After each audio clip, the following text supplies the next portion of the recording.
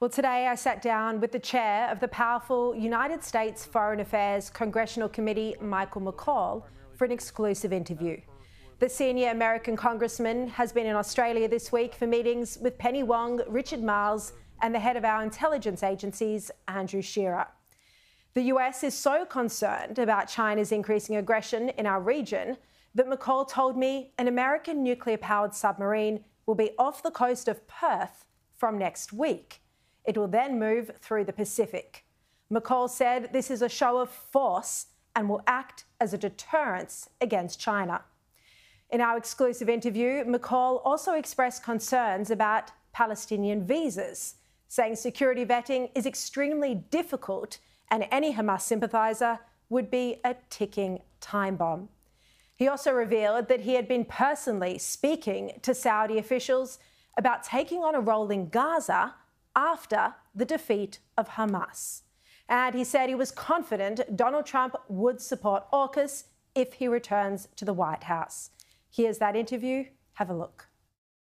Michael McCaul, great to have you here in Australia. Oh, thanks, Sharri. It's great to be here. You were in question time in Canberra yesterday in Parliament House. The big political issue this week has been whether there is enough security vetting of Palestinians who are coming to Australia from the war zone in Gaza. The opposition leader, Peter Dutton, has said that at this point in time, given there are no Australian officials on the ground able to do the interviews and the security checks, he said there shouldn't be any Palestinians coming to Australia.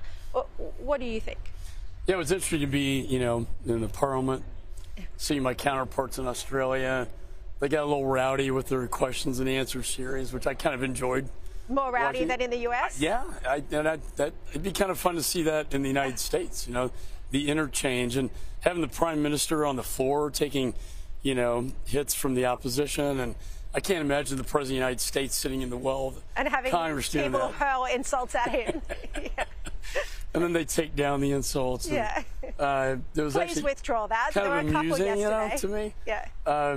We always think, the Brits are more civilized, but sometimes, and then the Australians, but it's very rowdy. But to answer your question, I think, and I chaired the Homeland Security Committee for a long time as a federal prosecutor, counterterrorism, and I'm very sympathetic to the Palestinian people who have been held hostage by Hamas, really. We want to find a safe haven, but you have to properly vet individuals before you bring them in to your country. Otherwise, you could be bringing in, ticking time bombs, Hamas or other terrorists that could cause problems. In my own country, after the fall of Afghanistan, thousands of ISIS-K came out of the Bagram prisons. They went up to the Khorasan region, which is Pakistan, Afghanistan, Tajikistan. They made it all the way to the Mexican border, came up through Mexico into the United States, and 8 of them are detained. They also had a smuggling ring, and God knows how many more in the United States, and that worries me.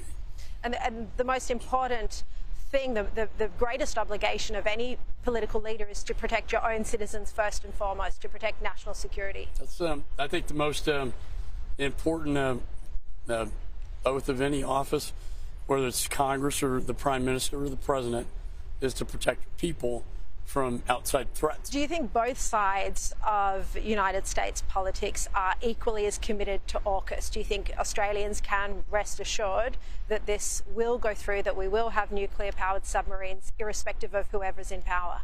Yes, I do. And, I made sure when the bill I passed was bipartisan. Very important that we not play politics with this.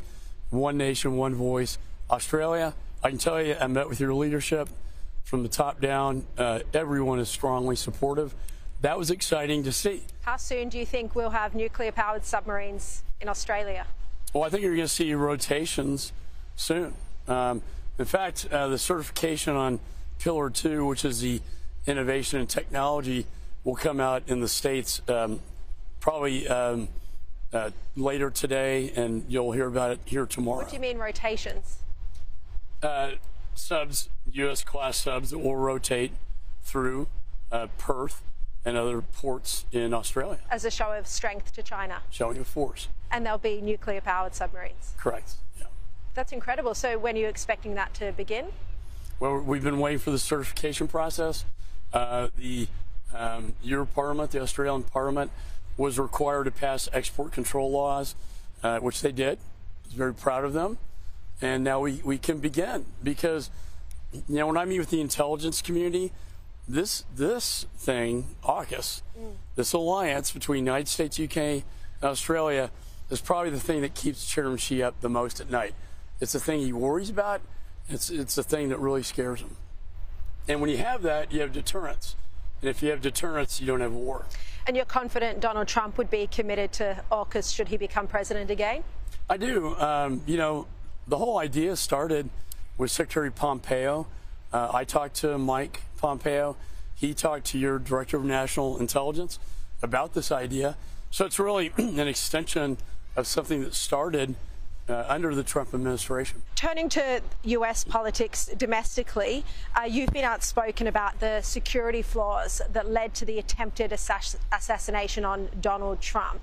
How concerned are you about the fact that a shooter was able to be on the roof, people saw him, and action wasn't taken in time? He was able to fire off shots, and there was a near miss. No, Sherry, I went out to the site right after. So one of the first members to go up on the rooftop. Very close. I mean, it's closer than that is to us. Yeah. And a sniper, it's an easy shot. Thank God he missed. But he was too close. He should never have been there.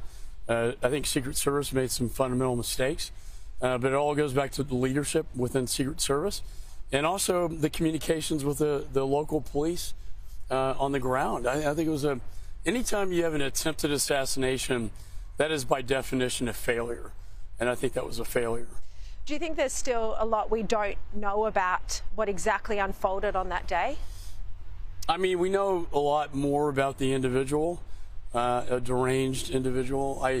Again, he was, for a 20-year-old, pretty smart. I mean, he had a drone that he, 3 days earlier, got an aerial surveillance map of the place. He walked around, scouted it out, very methodical. I think he was startled when the local police officer climbed up on the roof and he fired his shot, maybe too hastily for him, and that probably saved the president's life. Yeah, unbelievable. We've seen this. We've seen quite a dramatic reinvention of Kamala Harris. She wasn't considered a particularly capable VP. Now people are as excited about her, or the left-leaning media are at least, as they were about Barack Obama. What do you make of this transformation virtually overnight? Well, to me, it's kind of Hollywood. It's like a reinvention of her. And I'm sure the Obama machine is behind this to make her look like a new, attractive candidate. But where has she been the last 3-4 years? And what has she done? She has no record. In fact, the only job responsibility she had was the border czar, which she failed miserably at. And I think that issue in America is going to drive this election. And she's avoiding media interviews, of course? Of course. I think she's a little bit ahead in the poll, so why expose yourself? And, you know, remember during COVID, Biden didn't really have to come out of the basement a whole lot. So we had the excuse of the pandemic. That excuse isn't there now. That's right. That's right. And she should. I just want to ask you about the Israel-Hamas war. Are you concerned that we have seen this reluctance by the United States to wholeheartedly support Israel? You know, I mentioned Biden's refusal to hand over some weapons. Israel is under threat on all sides. Yes, Iran's behind it, but Hezbollah, Hamas, the Houthi rebels. Do you think the US should be stronger in its support of its closest ally in the Middle East? Yeah, I've always felt that way. I think this is not, you know, this is not just Hamas, Hezbollah, Houthi rebels. This is really a conflict, a fight between Iran and Israel. And any daylight between the United States, you know, Israel's greatest ally partner, exposes them to the bigger threat. They've withheld, my administration has withheld weapons. I sign off on all foreign military sales, including the AUKUS sales here, and they've held them up, they've stalled them. That's a dangerous signal to our allies.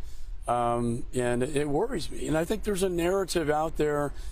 If you look at the younger generation, the only news they have is primarily TikTok, which we know is driven by algorithms.